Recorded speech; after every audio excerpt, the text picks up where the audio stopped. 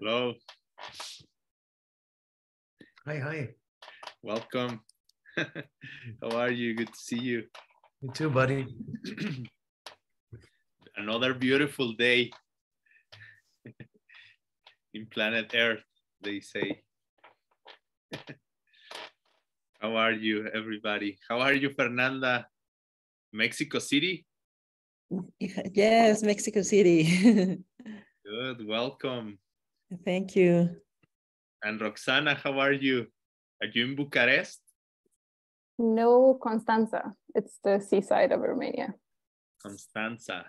And it's nighttime already? Mm-hmm. Cool. And what about you, Ben? Albuquerque? Oh, yes. Nice. All right, welcome everybody. Thank you for joining.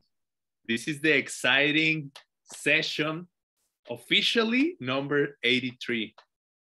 Step by step, we keep approaching to the 100th session. But I was thinking the other day, maybe we should aim for the 108 instead of the 100. Make it, well, both, of course, but yeah, let's see what happens. I think we should organize something special, Ben. Let's start cooking something in our minds. Thank you, everybody, then. Let me introduce today's panelists for you. Today we have with us the very well-known Ben Kramer, Professor Dr. Ben Kramer. He's here very often. He's really involved in the whole organization of the Mixed Notes Reading Club translation team. And well, he has done so many things. He has done a 3-year retreat, for example, which I find very meaningful. He has done, so far that I know, 1 baby. He also runs a yoga studio as well. He finished 1 book already, right? One of the translation books. And it's very good having you here. Thank you for coming. Thanks for having me. And then we have Roxana Barbu from Romania. This is the second time you come, right? Thank you for coming. And could you tell us a little bit about yourself?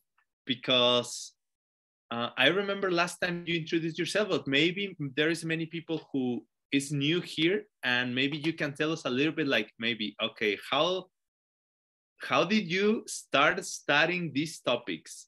How long have you been doing? And I don't know, what currently are your daily life looks like? Sure. I started officially studying this in the spring of 2020. I started with Lamrim 35th. And then a teacher, actually during that time, my life completely changed, right? During the pandemic, I guess a lot of people went through that. And then a teacher here in Romania was teaching an ACI course, and I started studying that, and it's been nonstop study ever since. I got involved in translation, both written and live translation. And also involved in the club that raises money for the ALL, which is challenging and fun sometimes. Sometimes, well, that's worth it. If it's fun sometimes, then it's good. Great.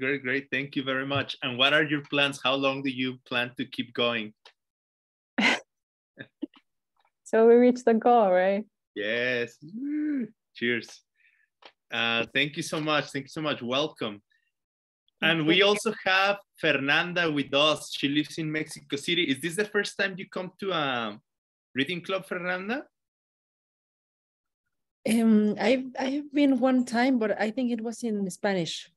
So okay. I think it's first time in English. Very welcome. Fernanda has been involved in the mostly, well, in everything, I think, but mostly when I think of you, I think of the DCI wing of this whole machinery. So can you tell us a little bit of what have you been doing lately over there? And what are maybe a few things that you have in mind for the next few months? To introduce yourself, I mean. Okay, great. Thank you so much for inviting me. I'm very happy to be here, to be helping in one of Geshe Michael's projects, which is DCI for Mexico and Spanish. I have been translating mostly and promoting DCI events. I also helped to translate to ICI, YSI, and other organizations. And I found that I really like translation, live translation. I really enjoy it. So I'm very, very happy and grateful to be able to serve and help others to have this wisdom more available and more easy to obtain. So I'm very happy, and I hope I can continue helping and doing this, and also promoting DCI events in Spanish-speaking countries. Thank you, Fernanda. I think you did mention something interesting to me that I can use as a hook to start with the conversation. You did say how much do you enjoy, or the beautiful thing that it is to serve others. And today's topic is very related to that, because today's topic is the benefits of bodhicitta. So now for maybe, I don't know if some of you maybe were not here last session, but the idea is that we're gonna be covering for a few sessions a whole like theme related to bodhicitta, what it is, how to get it, what to do before once we have decided to get it. And basically, maybe don't tell ACI, but what I'm doing is like taking the readings of the course number 10, ACI course number 10. I'm just joking, of course, it's okay. But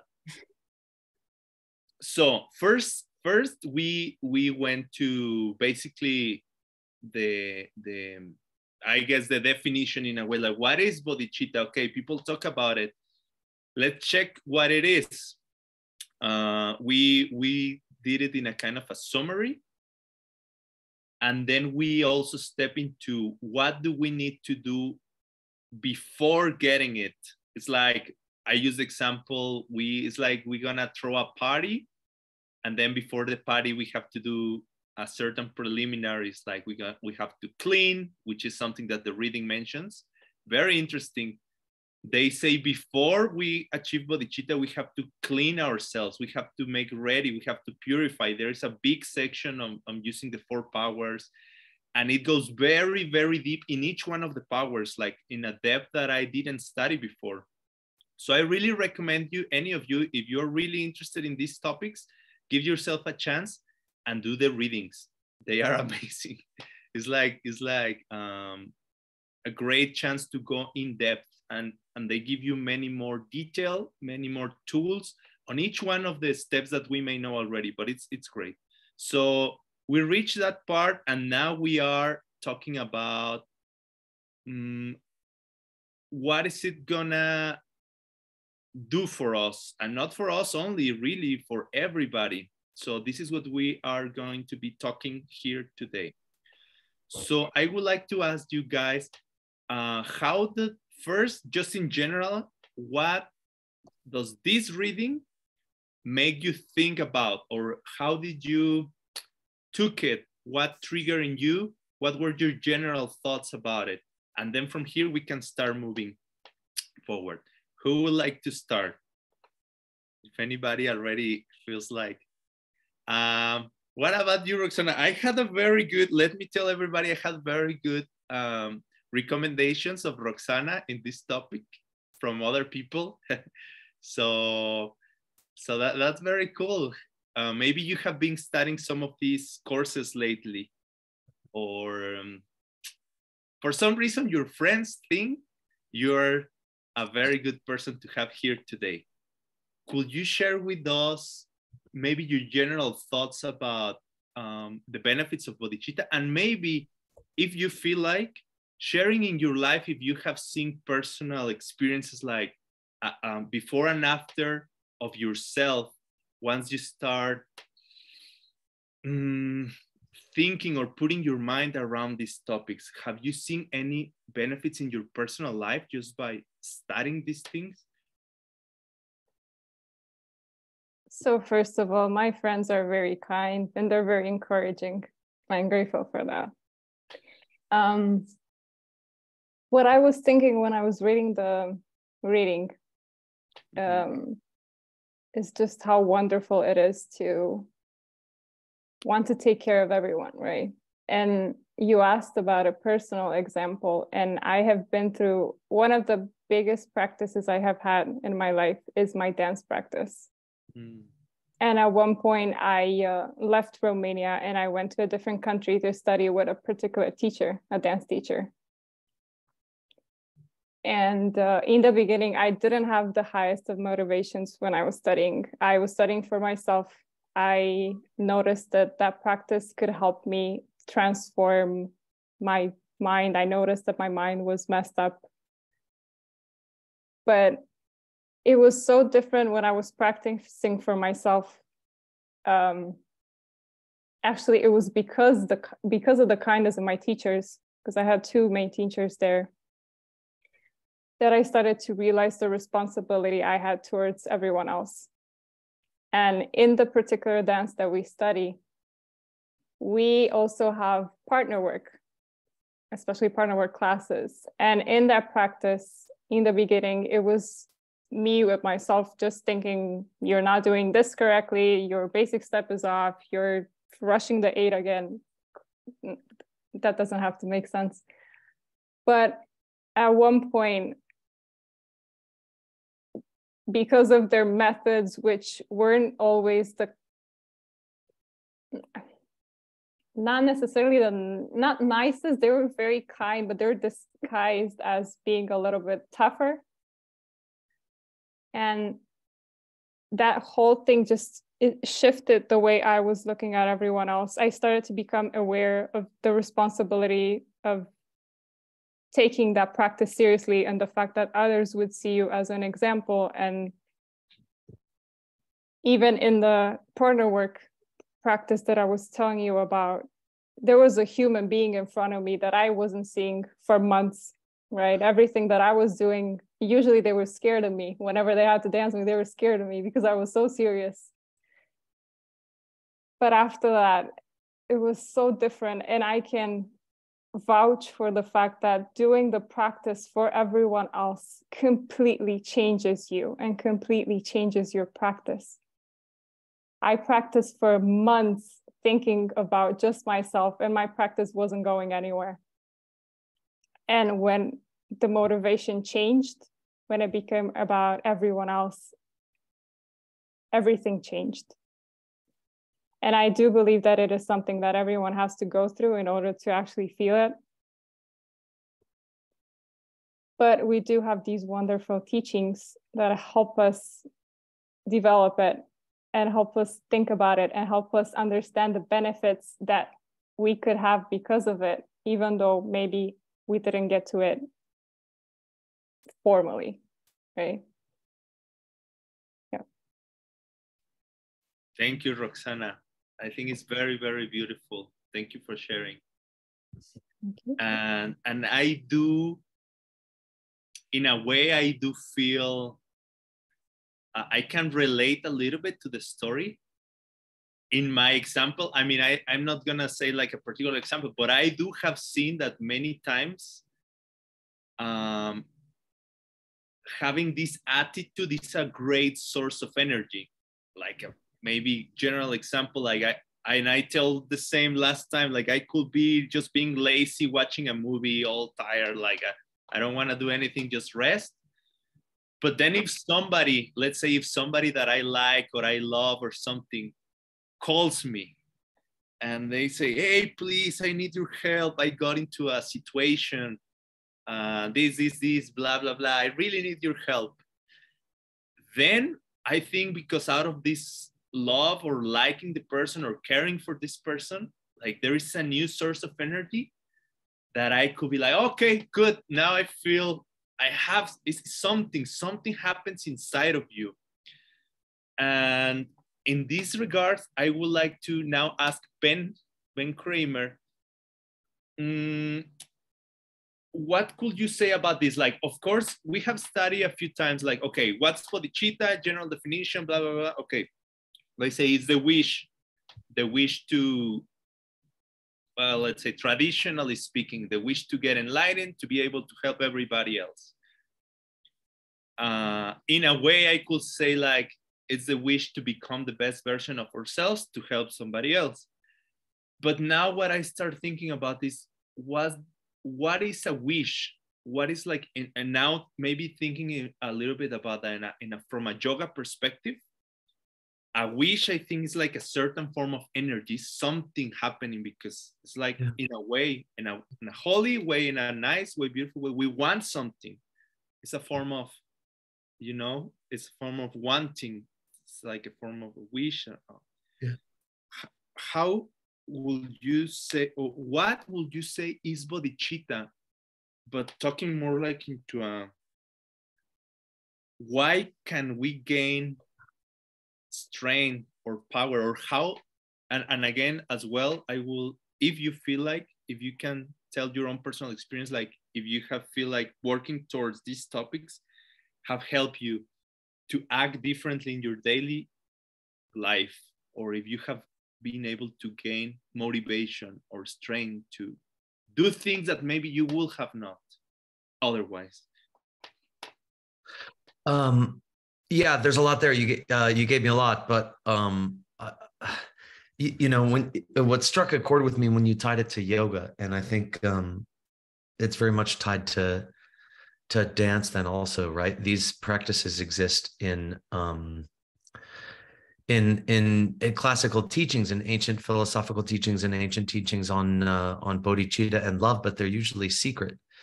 The practices of dance and yoga, like yoga asana, and in the secret teachings, there's this connection between the wish and wisdom and bliss. Bliss, like beautiful sensations especially in our inner body, in the central channel. But there's something about appreciating beauty in ourselves and in others, like finding what's delightful. And I danced a little bit. I was a terrible dancer, but my wife made me do it for years. And I did 3 years of ballet every day. And I was terrible, but and now I don't do it anymore. But it was connected to this feeling, and connected to this feeling in yoga. And I have, I teach yoga now, and these yoga students, and if you find what's beautiful in the practice, right? If you appreciate the beauty in your practice, right? And then I want to tie it to daily life. But if you appreciate like what feels beautiful in a yoga pose, or one of the things that's been hard for me that was a gift from dance and that I've tried to take into yoga, it's hard for me as a man, whatever, maybe just because of the way I was raised as a man in society, it's hard for me to accept feeling graceful sometimes. It's hard for me to connect with that. But what I find is like the incredible sensations that happen for me physically in a yoga pose, right? Or when I'm moving, the movement of the winds, when I feel a sense of grace, when I feel a sense of like elegance in my shape, in my form, in my movement, there's this soaring sensation that happens. And when I can sink into that feeling and feel the beauty in movement in my body, I'm attracted to the practice. You see, you just want to do it more. If you look around in yoga and you're constantly grunting at every yoga pose you do and fighting tooth and nail, as I have done, don't get me wrong, I'm an expert in that too. But it can be discouraging. Whereas when you find the beauty, like the nay, the point where the marma, the spot where it feels most beautiful in each pose, and you sink into those sensations, you develop this attraction for the practice, that is probably the most powerful way to excel at any practice that you do, because you will come to desire the practice. You will develop this love, this passion for the practice. So how does that apply to the wish as we think of it, as we understand it? You know, there's something about noticing the beauty in humanity, noticing the beauty in people, right? There's plenty to complain about, and people love to complain, and it's not like I never complain, but if you sit and you notice the beauty in people, if you just sit, and it's kind of a choice. You know, I have infinite bad qualities, and I have infinite good qualities. I do. If you know, you guys take turns, you know, coming up, one person comes up with a bad quality of Ben and one person comes up with a good quality of Ben, and we just take turns, we would just run out of time. I mean, we wouldn't run out of qualities. So which one am I really? You see, if you could go on forever naming qualities, then what is Ben? Is he a good guy or a bad guy? It ain't like that. But if you spend all day thinking about my good qualities, well, you're going to be helpless but to think I'm all right. Or you're going to start to think the people around you are wonderful as you lean on their good qualities. You're going to develop this attraction for caring for people, this delight in the people around you as you sit and think of their good qualities. And by the way, it's yours too, you know, and think about the good. That's a very beautiful thing too. It is all beings, right? It's not just the wish for others. It's the wish to achieve enlightenment ourselves. And this book, the reading you've given us, is a list of things for me that I can have if I serve others. So it is about this union of self and other that I think is often overlooked, right? That we have a tendency to forget one side or the other, to focus on one side or the other, to be selfish to the exclusion of others, or to serve others to the exclusion of ourselves, right? To take care of yourself, especially if you're a person who serves others, right? Your self-care is some of the highest service you can do if you're a person who serves others. You have something so precious in your hands as a person who serves others. You know, please nurture it. And I think, and I you know, I don't want to go on too long, but I think there's something profound, and I have to think about it too. And I hope we can all think about it too, about a misunderstanding between the difference between self and other, a misunderstanding about the division between who you are and who I am. And then when that division, when that false division is broken free, then the love can flow everywhere, you see? And as long as that division's there, then there are all sorts of places where the love stops, you know, stops on my side, stops on your side. The waves of love are bouncing against false barriers that can't quite reach one another. But I think in the state of the wish, and I think this is tied to both forms of the wish, even in the form of love, in the form of wisdom. You see, in a state of true wisdom, I think all barriers are removed. And when love touches everything, you see, and you have that thrill in your daily activity, then these barriers are removed, and you have a freedom to act in love and delight that perhaps can't come any other way.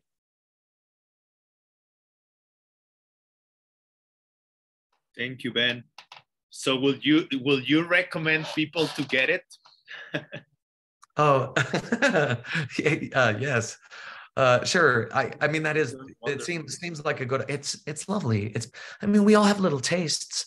I can't claim to have the wish with a capital W, but in those moments where there are different kinds of love. There's this, like, whatever, looking out for myself, where I feel like I'm looking out for myself and I feel like aggrieved or indignant, or like people need to understand I'm really like this and you just don't get me, and blah, blah. And then there are these moments of like longing or love for other people. Oh, I just wish they would understand me. And then there are these moments of like loving being together with our friends and sharing in conversations where we just all feel elevated. And I can only guess, you see, that it's something more like that. When on those occasions when I feel something more like that, that my love for you elevates my love for me, elevates my love for you, elevates my love for me. And I can't speak to the mind of the Buddhas, but when they say that somehow that is the engine that powers us to enlightenment, well, I can't say I find that hard to believe. Thank you, Ben. Awesome, awesome. And I don't know if well, let me also encourage people, if you want to ask questions in the chat or participate, you can do, and we will find some time to address those things as well. But listening to you, Ben, this idea came to me, something that I often think about, like different emotions, including, for example, the wish or love. Sometimes I think of them as substances in the body, like substances that trigger certain things. And I really do find very interesting, for example, the relationship between our emotions and our physical constitution, either our posture, even the tone of voice, how, I don't know, I like to say how happiness makes our body move and stretches this part, or anger makes this move. It's like a very interesting connection. So something that I have noticed is that sometimes when I develop certain qualities, either I can be proud about them and look, I mean, it's almost like a confession. And I sometimes, not that I want, but my tendency, like I look others that don't have those qualities with like upset and with disgust, like, how is this people so irresponsible? Let's say, like this person thinks they know and they don't know anything. Like a lot of those things could happen in my mind, judgment. But then if I add this love, that I think is something similar what you were talking about, I could see the exact same thing, but with a very different attitude. I could feel, I don't know even how to explain it, but I could be like, oh man, I almost feel sad that they don't have the quality, because I can see that it's creating them problems, or I, you know, like it's just a very different glasses to look at the world, to look at the same situation.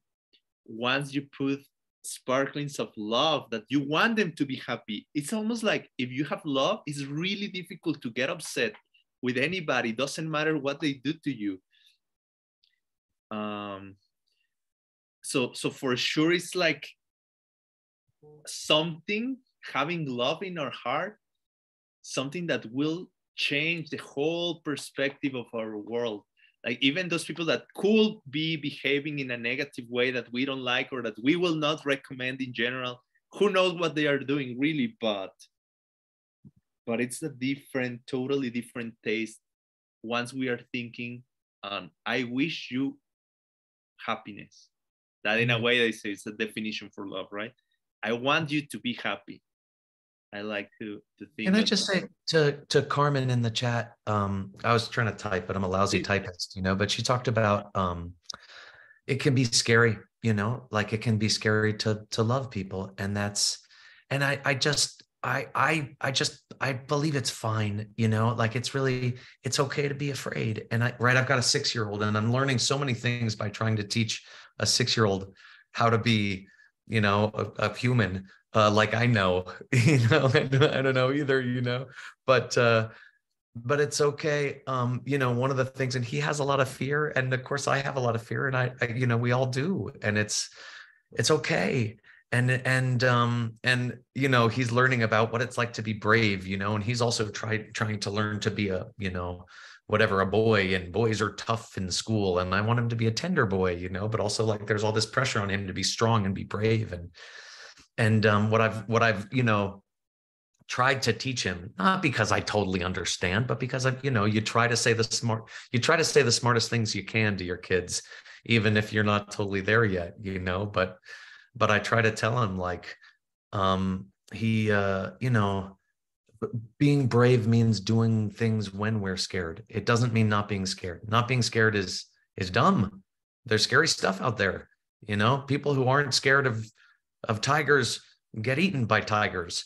You know, be scared. Yes, be scared. There's stuff to be scared of. And then bravery is doing things even though we're scared. And the risk that bravery and loving, it's okay, you know. And I think that if you want to have a strong heart, you know, then you kind of have to, you got to put it out there. If you hide your heart away, it can never be strong. But if you kind of, like, as we say in America, sometimes you wear your heart on your sleeve. I don't know what the hell that means, but we say that. We wear your heart on your sleeve, you know, like wearing it on the outside of your chest, you know, putting it out there. It builds a strong heart. And, you know, be smart and be responsible, you know, but to love, sometimes it'll be sad, you know, sometimes it'll be sad. I work in a business. I work in this yoga studio. It's a weird business because it's business and you have business relationships with people. And it's also like, I believe that we're in the business of love in some way. It's yoga. It's about joining your mind. It's about union, joining the mind with love, with the highest object. And so it's, you know, I could draw a line there and be like, this is a business relationship and we need to be serious about, you know, but I don't want that. That's not why I got a yoga studio. I want to be loving with people. And sometimes business relationships fall apart and it's more painful because we've built loving relationships with those people. But, you know, I almost said a bad word, but, you know, to heck with it. It's okay.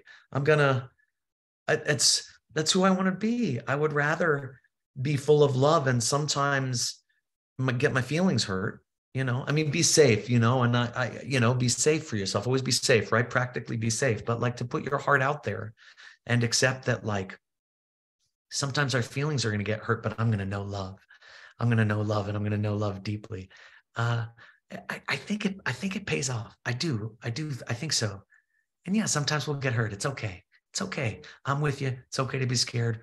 You got friends. We're here. I got your back. You got my back. It's okay. Thank you, Ben. I thought you were done. Sorry. You wanna... No. I'm done. Sorry. No. Great. Thank you. It's great having you here. Thank you so much. And it just reminded me about something that the reading says. In a way, the reading says that one of the benefits of Bodhichitta, the wish, is that it's gonna develop every quality. And I start thinking about, you say you want your child to be tender, and at the same time, I mean, maybe you didn't say this, but this is what I went through. At the same time, be strong, and I think those two qualities, let's say, I would say even being tough under certain circumstances and being tender, when they are qualities, they can coexist perfectly in the mind of someone who, you know, like, eventually, what I'm saying is, like, eventually we are gonna have, if we keep training, what I understand is we're gonna have every single quality, and we're gonna be loving enough to be tender, and loving enough to be tough and strong, and wise enough to know when to choose to be and how to choose to be. So it's like one of the benefits of caring for others. Apparently, we're gonna start like developing many faces, maybe many personalities, almost, I will say, and we're gonna use each one of them as a tool, depending like what is being presented to us. I mean, that's, in a way, that's how I visualize enlightened beings. Like, they can be anything at any particular moment in order to serve somebody else. And in this regard, now I would like to ask Fernanda, how for you this being around these teachings, chewing on them, has impacted your daily life? Can you see a clear before and after once you start studying these teachings? Now you may have like at least, I don't really know, but I think at least you may have like 5-6 years studying these things, maybe even longer. Could you share with us like either an example of what you feel has happened to you, or maybe how this general topic strikes you. What does it makes you feel once you read about them? Like in this case, the benefits of bodhicitta. Well, it definitely have changed my life in a lot of ways, right? Because even when you're getting angry, you think of the pen and you think of if I don't want to plant more this anymore. So it's like a mind changing that doesn't allow you to behave the same. Even when you're angry or you want to, something comes and it's like, don't do it, don't plant the seed. So I think it has changed a lot. And with bodhicitta, I think sometimes, maybe at the beginning when we start studying, maybe we see it like really far, like really difficult to achieve. Like, how am I going to save all living beings? How my actions and my words and thoughts are going to get there? Like, so I think sometimes we see it like really, really far away or really difficult to achieve. But I have also realized that we can try to develop the wish, like fake it till you make it. Like, even in small actions, we can try to put at the end of every action or every emotion or intention, like for all living beings. And even if I'm just helping one person, or if I'm just, I don't know, doing something for my own health, I think putting this intention or emotion, it changes completely, like whatever we're doing. It's not easy always to remember. I think sometimes, for me, for example, sometimes I don't recognize and what I do, my actions, but my friends help me. Like, you're doing this, that helps other people, and that helps me to remind, like, okay, maybe it's a little action, maybe it's something very, very small, but if we try to remember, the most important goal is to develop this wish. And here in the reading, it says, I really like it because it mentions the benefits, that it can smash all the bad deeds, that it can change your body, but it also says it's difficult and you should never give up. We need to hold the wish as firmly as you can and don't give up. So I think it's not we need to remind ourselves to have the wish, to try to develop the wish and try to do it little by little. In every action, in every thought, we can try to change our motivation. Thank you, Fernanda. Thank you for sharing. And it just made me thought as again, like how, well, I have heard sometimes that the wish for enlightenment can be, in a way, can be related as renunciation, but just instead of only aiming towards you, you do to everybody else. And sometimes I can use that as a motivation. Like, I see other people having a bad time, I am having a bad time, and then I feel like disgust about it. Like, it's not fair. Like, I cannot allow this situation anymore.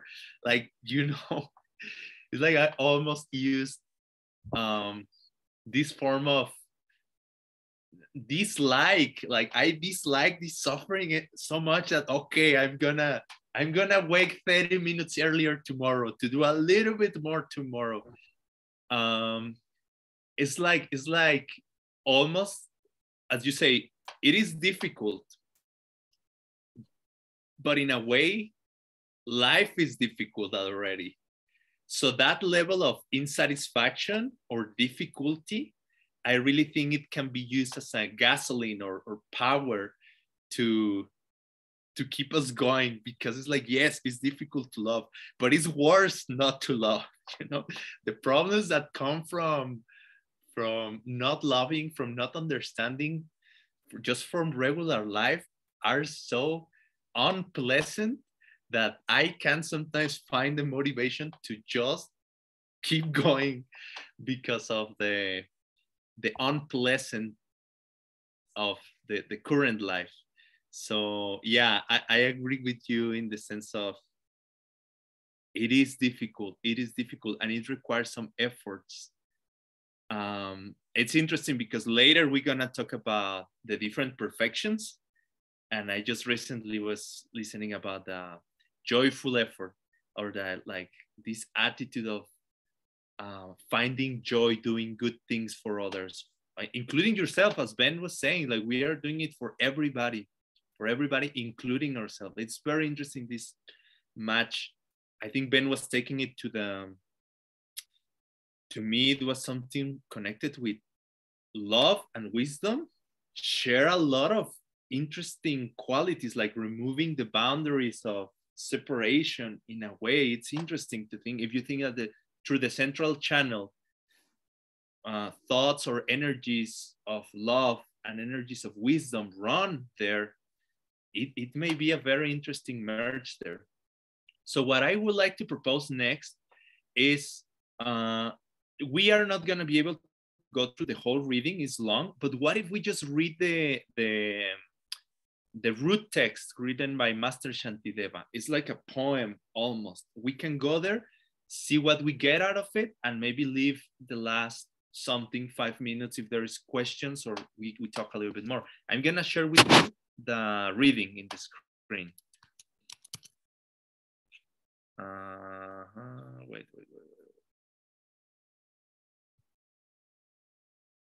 Almost.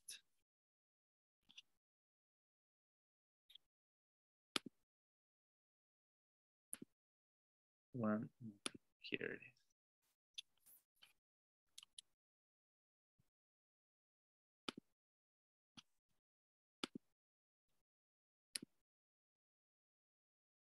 Okay.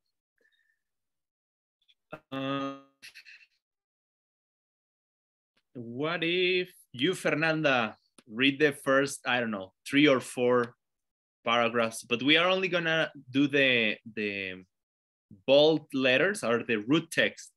And I, of course, encourage the audience, if you wanna go deeper, give yourself and read what Gail Xavier, maybe somebody worth it of checking out, has to say about each paragraph. But for now, we just go for the bolds.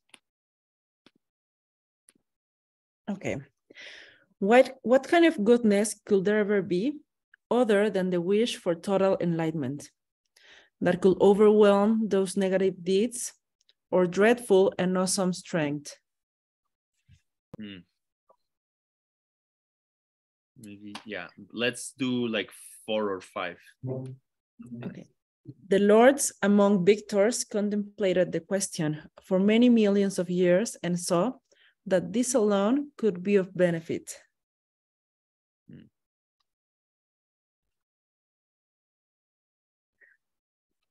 It is this wish which allows a limitless mass of sentient kind to attain the highest form of happiness with ease. And I would like, here I really would like to add this. This is something that the commentary says. What person with any intelligence at all will lose heart in going easily to ease? I love that phrase, because it's just what you were saying, Fernanda, that sometimes it's very difficult, but apparently there are ways to make it easy, to go easily to ease. We will talk about that in a moment, but maybe one more. Those who hope to smash the 1,000 pains of the cycle of life, or to solve the unhappiness of every living being, or bring them to the many thousand forms of happiness, must never give up this very wish for enlightenment. Okay.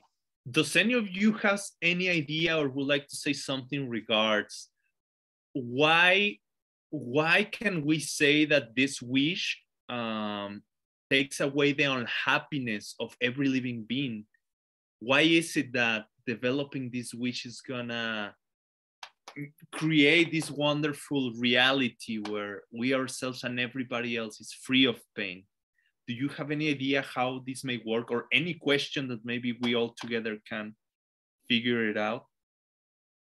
Why is it like, if let's say I don't know anything about this topic and I say, wait, why do you say that developing this wish is gonna help everybody? Like, how does that work? Do you, any of you have any idea you want to share, or a question that you want to share? You know, it seems like there's like a few levels you can go, and you can be, there's obvious, there's hard, there's really hard. I mean, and maybe a bunch come up in between, you know, but the three that come up to me, and I don't know what order to do those in. But I guess, obvious is when you have the wish, you try to make people happy, right? I mean, that's easy, right? It helps people because you try to help people when you have the wish, because you thrive in seeing people happy, and so you're trying to serve them. Slightly harder is, yeah, but I don't even know how to be happy myself. So how am I going to help them be happy? And that's what the wish is. The wish is the desire to achieve that state. We had a boy. I taught at the first DCI event ever in Detroit.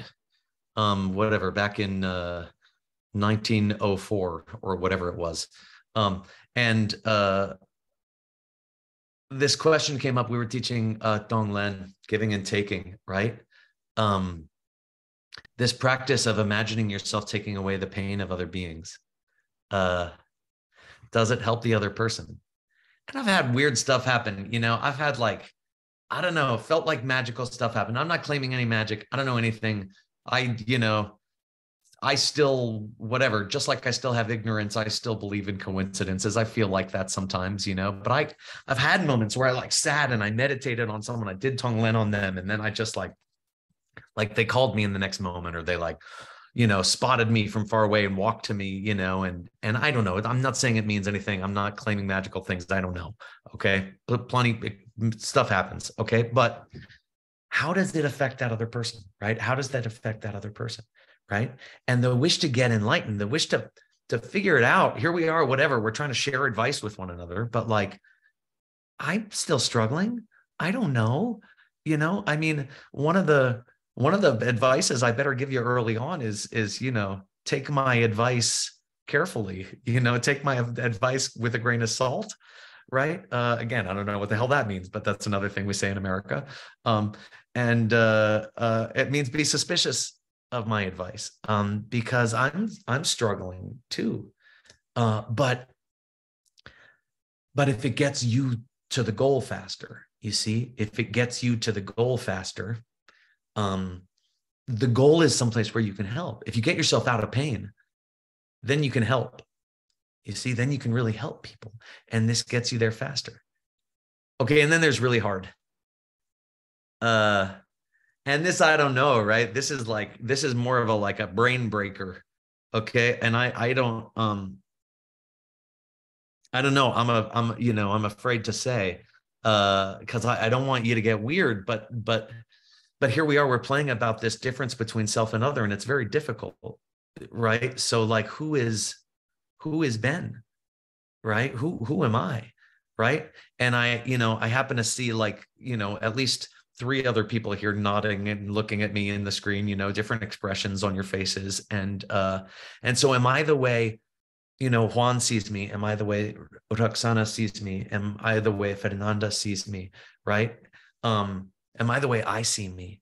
You see, who's right? And it's easy to say, oh, Ben's right. Ben's version is the most right because I see my own head. But I don't know, anyone who's married out there, I'm wrong about myself all the time. And she points it out to me, God bless her. I'll say, oh, I'm this sort of a guy. And she'll say, yeah, really? Because, I couldn't help but notice you this and this and this. And I'm like, oh, yeah, I guess you're right. So who's right? Like, who's the real Ben? You see, who's the real Ben beyond all perspectives. Who's got the one perspective on Ben that's not affected by the shape of your own heart? You see, by the shape of your own seeds, the shape of your own mind. Who's got that one perspective? There isn't one. That's emptiness. That's the emptiness of Ben. There's no such perspective on Ben. That is the one correct perspective on Ben. No such thing. Now, how do you see people as you change the shape of your heart? As you come to delight in people more and more, as you craft your heart in the shape of love, they look more and more loving to you. Are they? Are they? Does that make them more loving? You see? When I say there's no final Ben beyond all perspective, am I saying that I don't exist? No, that's stupid. You know, I mean, I'm right here. Of course I exist. Don't tell me I don't exist. That's nonsense. I'm right here. Of course I exist. But is there a real Ben that's separate from the way that you see Ben? No, not like that either. But so does that mean that Ben just lives in my heart? I'm not inside your body. I'm not inside your brain. I'm my own person. And we can all share love and wisdom together, and we do, and we can have conversations together, and we do. And in that sense, I'm real. And yet you will be helpless, but to see the Ben that your heart sets forth. You will be helpless, but to see me in the form that the shape of your heart allows, by the way you have made the shape of your heart. And if you forge your heart in love, you will come to see more and more love around you. Does that mean that you are skewing the real Ben into the shape of a more loving Ben? No, it ain't like that. Does that mean that now everyone sees Ben that way? No, it doesn't mean that either. You know, but some people, I'm sure, think I'm a real jerk. Sorry, you know, they do, and they're right for them. They're right for them. And my feelings about myself are complicated. Depends on when you catch me. Some days I'm happy with myself. Some days I'm frustrated. Who's the real Ben? If you know that there's not a real Ben, not that there's no Ben, that's dumb. I'm right here. Don't tell me I don't exist. It hurts my feelings, right? I'm right here. You see? But if there's no real Ben that transcends, that goes beyond everyone's perspective of Ben, then I ask you this: does having love in your heart change the only Ben that you will ever meet?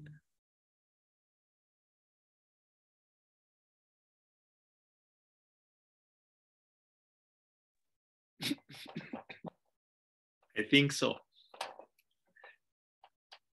I think so. I think so. But don't get weird.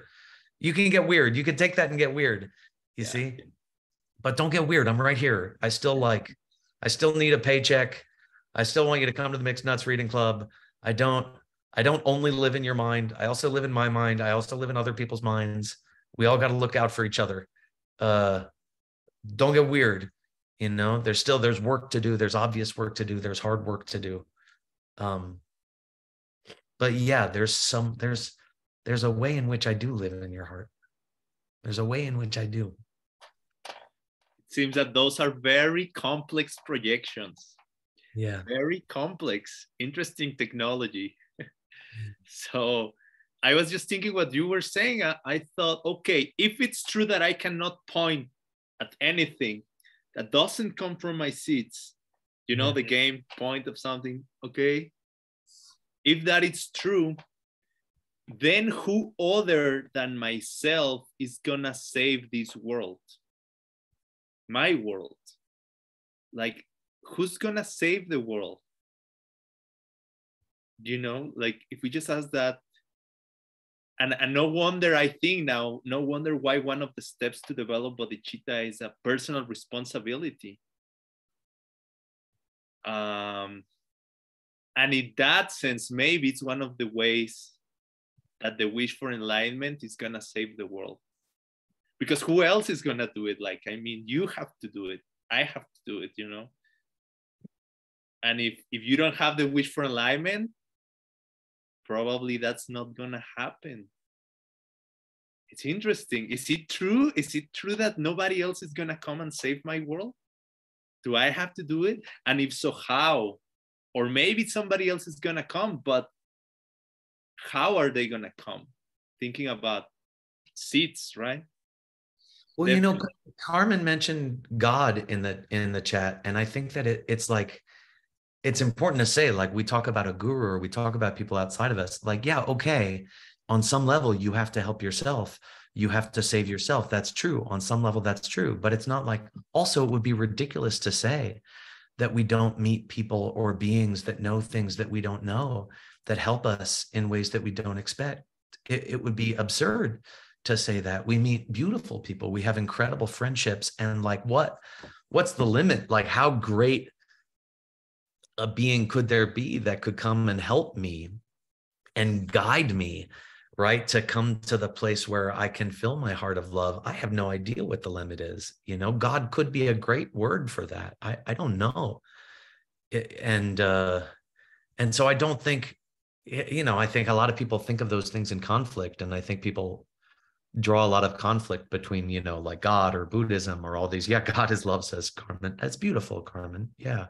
Or Gandhiji said once, my uniform experience has convinced me that there is no other God than truth.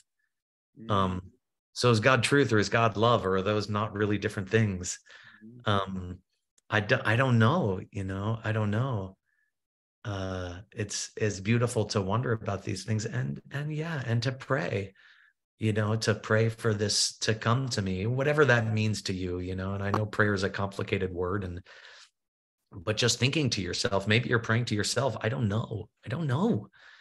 You see, I hope it gets better. I hope I get better. I hope that I remember love today. Is remembering love, longing for love, wishing, oh, I wish I thought of love more, is a thought of love.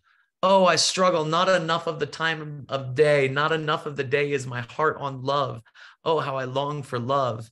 And I'm so sad that my mind isn't on love more. Is like this love for love. You're there, you know. It's there. Just that thought is so powerful. It is so beautiful. It is. Thank you, Ben. Thank you so much. Thank you so much. We still have 2 minutes, and just because the next 2 verses are very beautiful, all of them are beautiful, but let's just do 2 more, and maybe just final words if anybody wants to add or say anything. But let me share once again the reading and do those. Let me, okay, share the screen.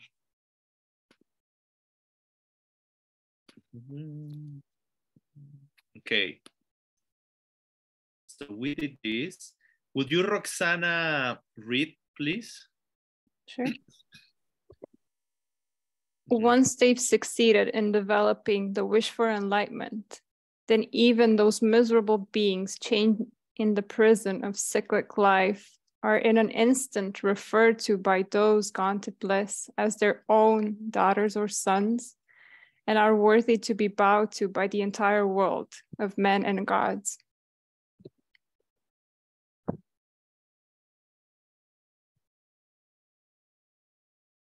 And Keep this thing called the wish for enlightenment as firmly as you can, for like the highest form of alchemical elixir, it transforms this filthy body you've taken to the holy form of a victorious one, of immeasurable value beyond all value. Yay. And maybe one last one. Those who seek to be free of the state of living beings should keep well and firm this precious jewel, the wish for enlightenment, for that single captain of living kind has searched at length with a state of mind beyond all limit and found it to be of great value. Thank you so much. And this is a beautiful part of the reading where there are like many examples or analogies, metaphors for the wish for enlightenment and how it acts on us. So yeah, I recommend people to read it. And does anybody else would like to add anything, any final like words, maybe of maybe a few personal advice or practice that has helped you to understand better or to behave in a better way, to be more loving, something that you will like just give your final words to the audience, maybe with like your personal one little advice on how can we, in your opinion, how could we live in this way a little bit more?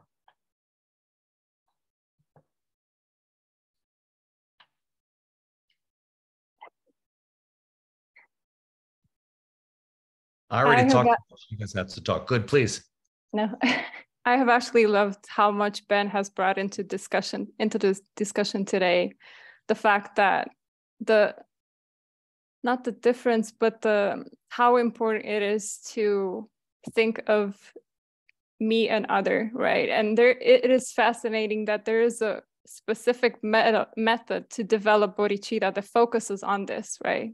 On extending the borders of me and including the other one. And it starts with seeing the other person as being equal as you, right? Having equal rights. Remember, Geshe translates it like that, and he hates equalizing or whatever it's translated in other parts. To actually want people to be happy and not feel pain. And then to actually exchange yourself with the other person and try to do exactly that.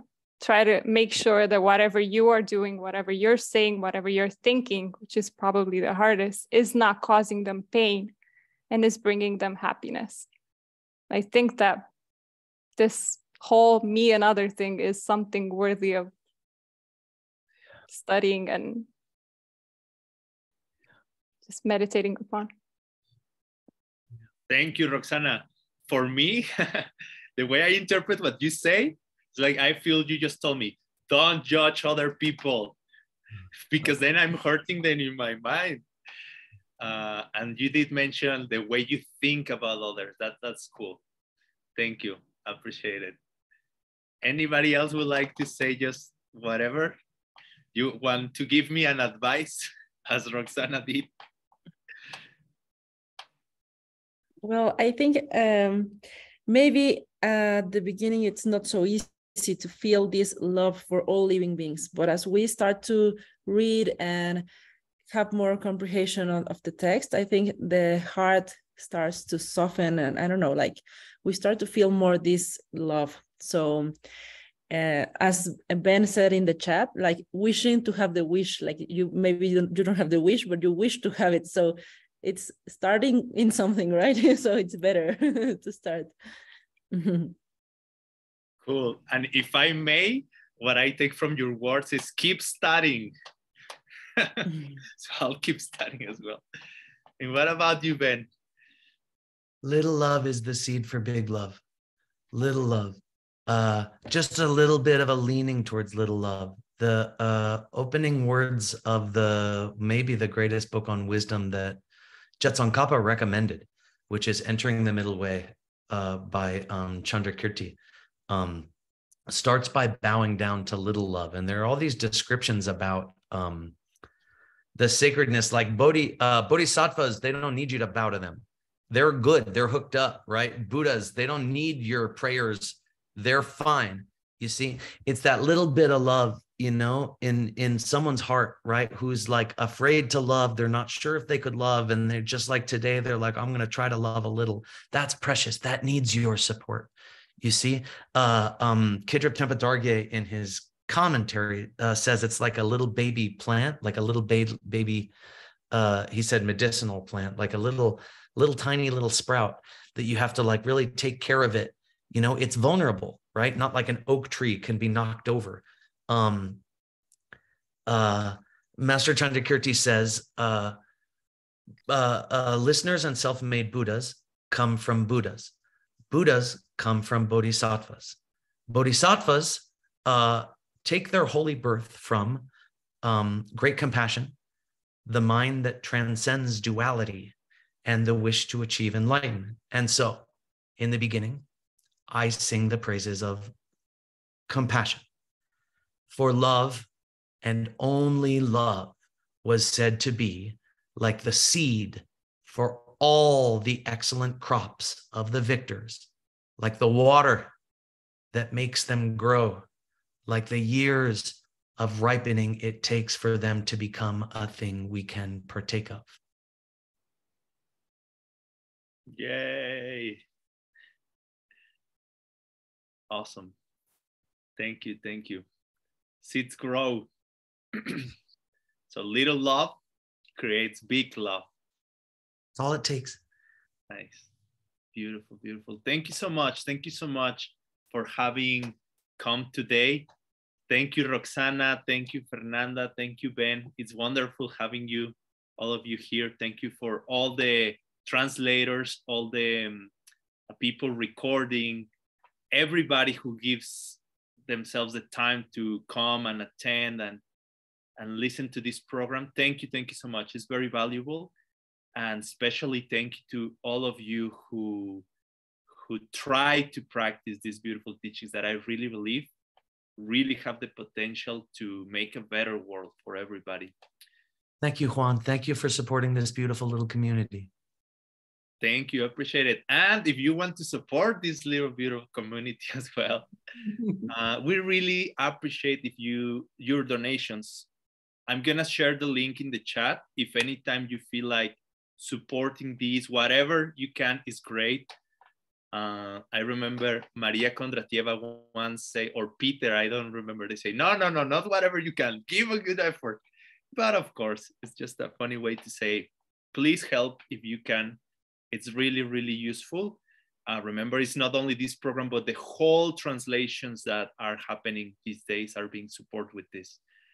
Thank you so much. We will see again next Thursday. It's going to be at evening time, Arizona time. And yeah, we will keep switching morning and evenings. Thank you. Hope you have a great week and everything. Month, year, life, rest of time. See some other time. Thanks, bye. Thank you. Thanks, everybody.